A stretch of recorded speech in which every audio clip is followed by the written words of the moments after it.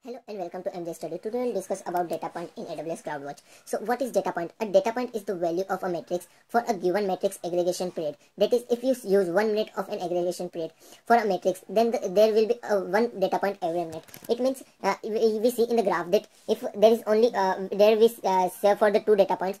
If 2 data points are there in the aggregation period, then that's fine. If the third data point, if the threshold value, if the graph is continuously in that aggregation period, the graph continuously in above threshold, then the alarm is invoked.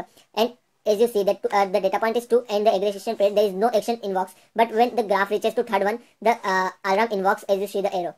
And here when again graph goes downside and again goes upside, and here you found that in the aggregation period the data point above the threshold is only one time and then again come back to downer side, so there is no action invokes here.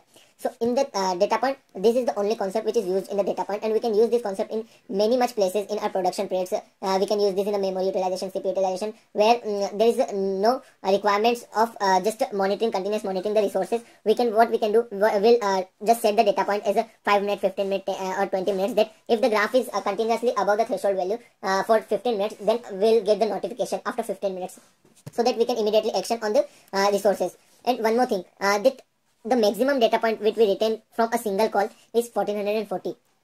So remember this number, that we can only retain 1440 data points in a single call. Yeah.